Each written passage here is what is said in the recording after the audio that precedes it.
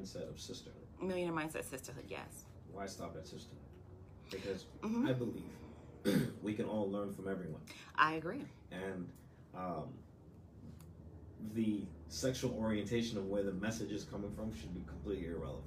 Okay, of course, coming from a man. I say that in terms of a wise man learns from a fool learns from no one. All right, so I'm listening to you this morning, and I'm taking all of these gems. Yeah. And I feel that you want to be part of the system.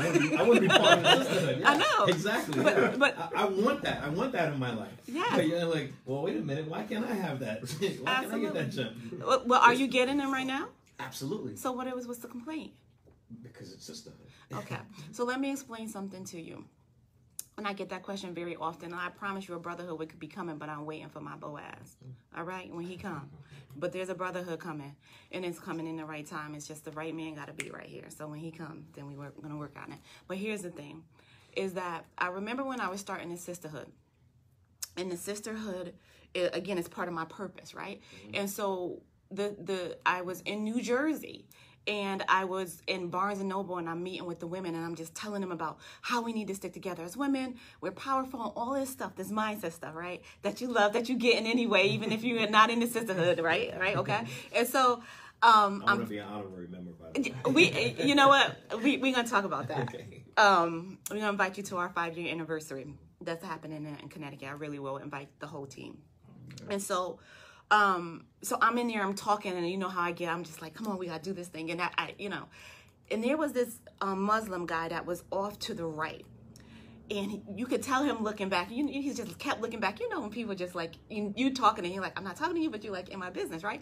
And so I'm looking at him turn, but he had a nice spirit about him. I said, sir, do you have something that you want to say? Because it was obvious. And he stood up, he says, yes, ma'am, I do want to say. He was like, what you're teaching these women, it's amazing. And he says, let me tell you something. You can teach a man something, and you have changed that man. But when you teach a woman something, you have changed the nation, and you have changed generations. And what I know about a woman is she gets something, she bringing it home to her husband. She's bringing it home to her children. And so it's a trickle-down effect.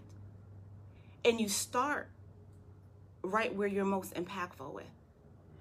And it branches out. A brotherhood's coming. It's already in the making. We just need to Boaz around. But that does not stop you from following me, following the sisterhood, getting the messages, listening to the books, listening to the podcast. It doesn't matter. So, if I'm getting something feeding me from a brotherhood, I'm at the table. I'm a sponge. It doesn't matter. So you could be an honorary member. I'll be there. Yes. So we've obviously talked pretty much all about mindset this morning. Yep. And how important that is. I think if somebody is listening and maybe upon listening to this, they've decided I'm going to change that mindset. I think some people operate under a false pretense that it just naturally happens. That it's not something that you have to be so diligently focused on. And I know that you do. I remember not long after I had started in our business, I was venting one day to my father, and he said, "Are you done?" And I said, "Well, yeah, I guess." And he said, "All right, well, now I've got to go find 10 positive things to offset this negativity you just gave me." And it kind of dawned on me that sometimes we don't realize the negativity in our life that's affecting us. So maybe what are some tangible things that you do personally or that you recommend to maintain that mindset or to create it in the first place? Is that you have to study people who work in that mindset realm. So people study me. I study other people. I also journal. So I constantly write if not every day, every other day. I constantly write affirmations, and I'm careful, consciously extremely careful about the words and the way that I speak words out of my mouth. You can say the same thing two different ways, one be from a spirit of negativity or fear, or from a spirit of faith and positivity. The same exact thing. You can say, I hate coming to work late, right? Is coming from a place of negativity. I hate coming to work late. It's not a bad thing, but it's giving out negative energy. Or you can say, when I come to work late, it doesn't make me feel like my best, but when I get here, I'm happy. You follow me? It's just offsetting. So it's being very even intentional about the words that you speak. So it's conscious. When you make that shift, you got to study people. You have to study yourself. And then you have to be conscious about the words that come out of your mouth. Your words truly have power. How do you recommend somebody studies herself? Study themselves. You have to be in time. Okay, so good. So we all have energy. We're energy. We're beings. Beings are energy. And so that's such a good question. I like that. Not virtual, you're here. High five. So here's the thing. You have to be in tune with your energy. You know how you feel. You know how you feel. If you're in here and you're angry, that doesn't come out your mouth, but you feel it. That's a negative energy inside of you. If you pay attention to how you feel in the inside, you have to stop it. And you know how to calm yourself. And you can shift the narrative. So that is how you do it. That's powerful. That right there, we could take the mic and drop that thing. If you get in tune with your own energy, you'll know how to monitor yourself. Do you think, so talking about on your way up, all the naysayers, Yeah. the people that were not supportive. Correct. How did you, I think it's important that you don't dwell on that energy. I mean, you making that point, because I feel like that's sometimes what people, they get so angry at the person that's not in their corner, that's not supportive, the person that did them wrong. Yep. What's your advice on how do you move past that? There's a couple of things. One, you have to make life bigger than you. So when life is bigger than you, you have a more push. So what I mean is, like with my son was my reason. He was bigger than me. So I couldn't, their opinions couldn't matter. The other thought process, lesson did you come here to bring me? What's the lesson? So look at people as lessons. What if that person is like your husband, your wife? That person that's supposed to be your partner. You know what I mean? And she may not be consciously being that naysayer, but she's, trying to protect you with quotations. You get what I'm saying? Yeah, God give me wisdom. Here's the thing. So you done messed up. You picked the wrong person. Here's the thing. A person can only give you what's inside of them. So if they don't have inside of them this mindset of positivity, and if they have inside them a mindset of negativity, they can only give it to you, even though it's coming from a place of what they perceive as love, right? So we understand that, but it's also about bringing awareness. So if you are married to this person, then it's about bringing awareness to what's happening. Just like Drew said, his father said, so now that he said all this negativity, let me go do some positivity to neutralize it. For one negative comment, it takes 10 positive comments to neutralize one negative thought. So imagine all the negative thoughts over the life and the things that have to happen.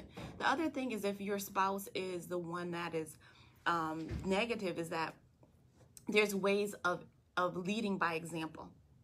You lead by example. You can turn the radio on and you can put Roberta Hosky on and listen to her Millionaire Mindset and just play out like you listening to it when she gonna be like, girl, if you don't get it together. So it's about wisdom. It's about wisdom on how you deal with it. But then ultimately it's, you got to make sure that you have the right spouse, and that's at the same time. I feel that, people's mindset over time changes. So you're in to piggyback off of what Brandon was saying, Mm-hmm. you know, you guys could have started off in the same place, among, you know, and having that same journey, Mm-hmm. but somewhere in that path, you know, something has happened mentally Mm-hmm. or physically to that person, Mm-hmm. and they now have taken that left turn. Yeah. And that's where the rub now starts to begin. And obviously, you can't fire your spouse, Mm-hmm.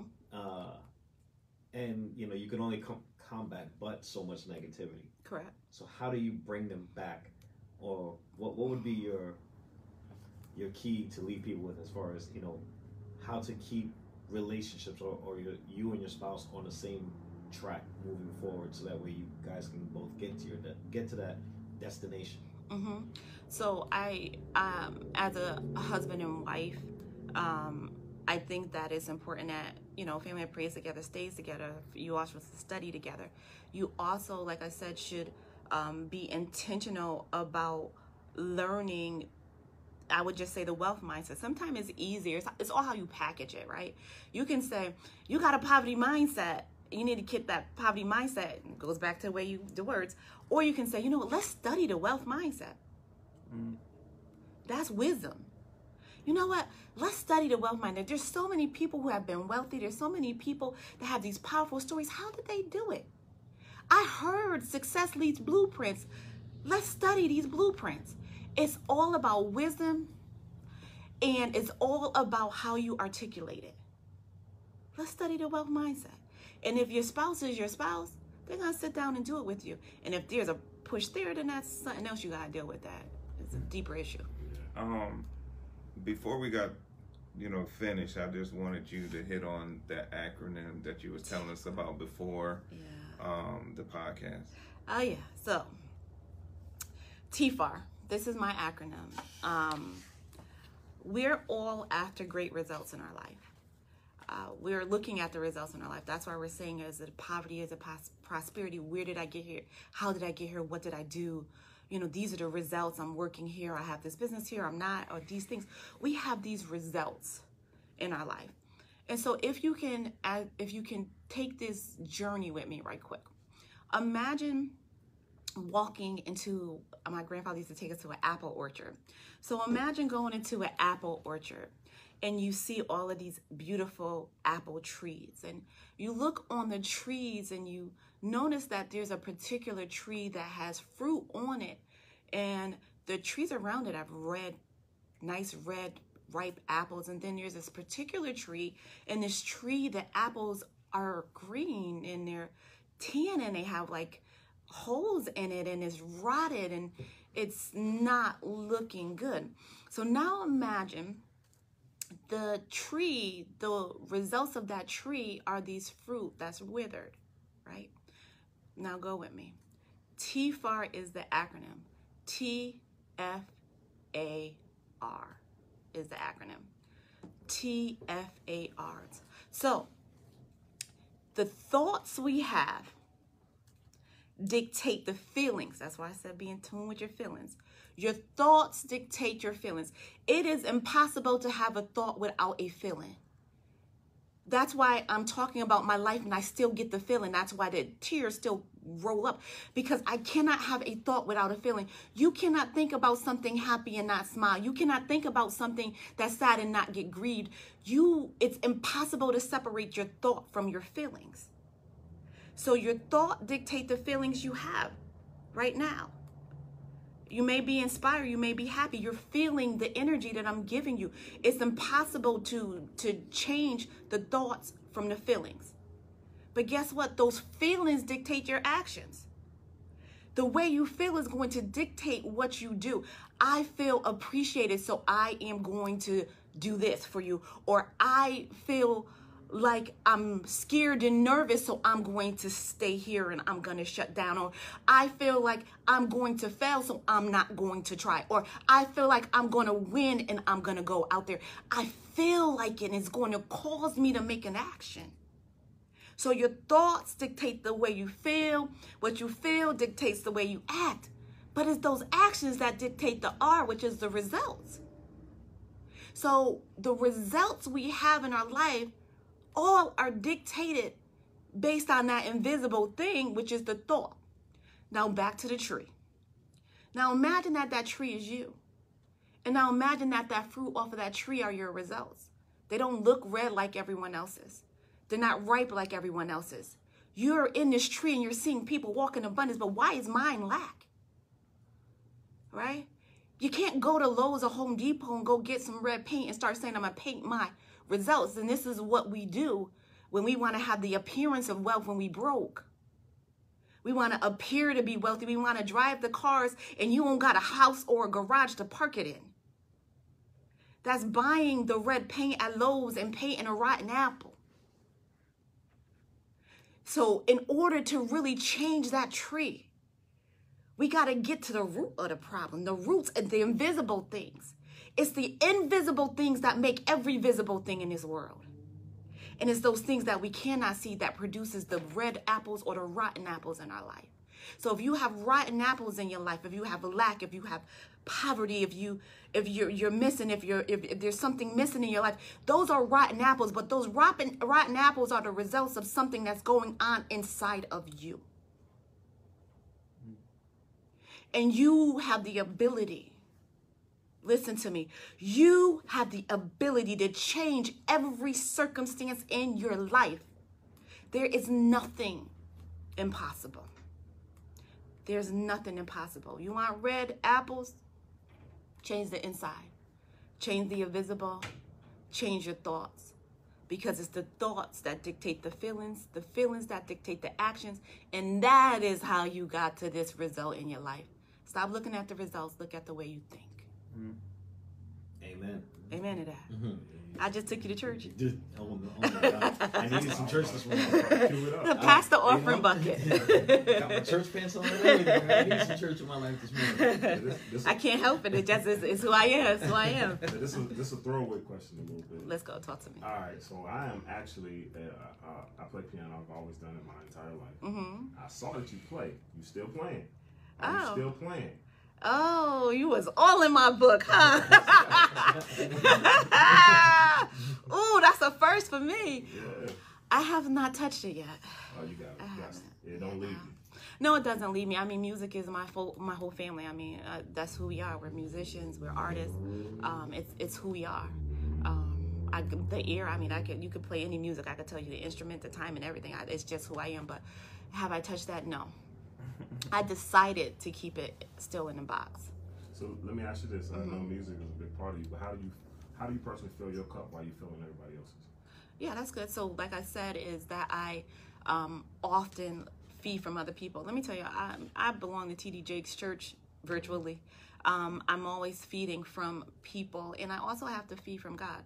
So just like people who are pastors, in many ways, the role that I play is like a pastor, right? And so what they have to do is they have to set time aside to be with God and to fill themselves up and let God fill them up. Because what I'm doing in changing lives, this is not Roberta Hosky. This is the power that God has given me, in the draw that God has given me. He can snatch it if he wants to. So it's just me being humble and getting back to where I need to be and staying in his presence. And that's how I get filled. So it doesn't come really from me, and it doesn't come from me, and it comes from being intentional about my purpose and being willing to do it. I'm not too busy to sit my behind down and say, okay, God, let's do it. What we got today? I got one more. Pat, how do you fight the, I guess maybe the right term is complacency? Because I think if we talk about poverty mindset for someone in poverty, that's very real.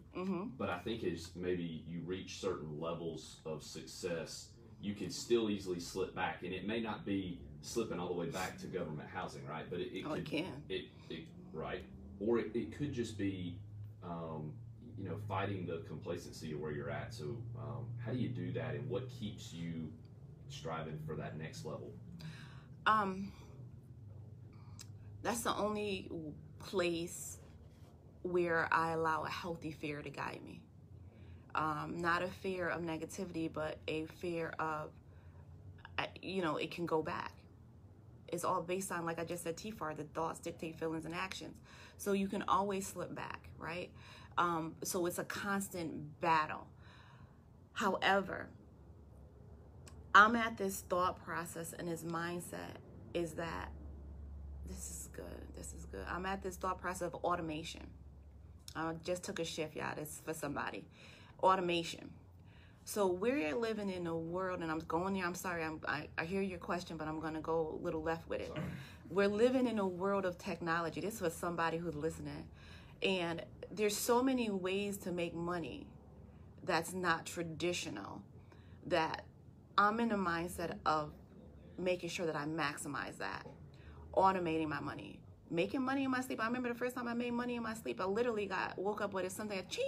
I was like, hey, that's good. So it's like automation. So it's also the mindset of, yes, you have this business, and I'll talk about mine. You have this business and it created wealth, but markets shift. So when markets shift, you must shift with the market. So when you come complacent, that means you don't shift. So if you become complacent, then you're dying, because there's no in between. There's no in between. You're either increasing or decreasing. Nothing's being still. So complacency is, to me, the death chamber. So we have to continue to move. You have to continue to move and continue to move with the time, continue to think futuristic, and use this wonderful thing of technology to automate businesses. I know that wasn't your question, but somebody need that, to automate businesses. So you're saying that this is the only time that you allow that, maybe fear of loss? To push me. Yep. Other than I don't move off of fear of failure, fear of success, or anything like that. It's just that it keeps it prevalent. It stays in my mind of, if you stay complacent, that whole thing that you fought your whole life for, that can come on back. See, and I think that's the advantage that someone has when they don't come from old money, generational wealth, new money, right? Because you remember what it was like to not have it. And I mean, let's be real, it's not everything, but it's right up there with oxygen, right? So Les Brown, respect the grind. respect it. Yeah. Well, Roberta, listen, this has been fantastic. We greatly appreciate your time and the energy and the investment that you've made into us this morning, along with our listeners. As we've discussed how important mindset is, if someone wants to follow you to maintain that mindset, where do they find you? Well, they definitely can find me on social media. They can follow me on Facebook, Roberta Hosky with the blue star. I do have Dr. Roberta Hosky, aka Miss Millionaire Mindset. If they want to learn more about the Millionaire Mindset Sisterhood, we also are on Facebook, and you can go to mmsisterhood.com. I am also on Instagram, so you can follow me on IG. Also in YouTube, you can just go ahead and follow me on those social media platforms. What is your IG handle?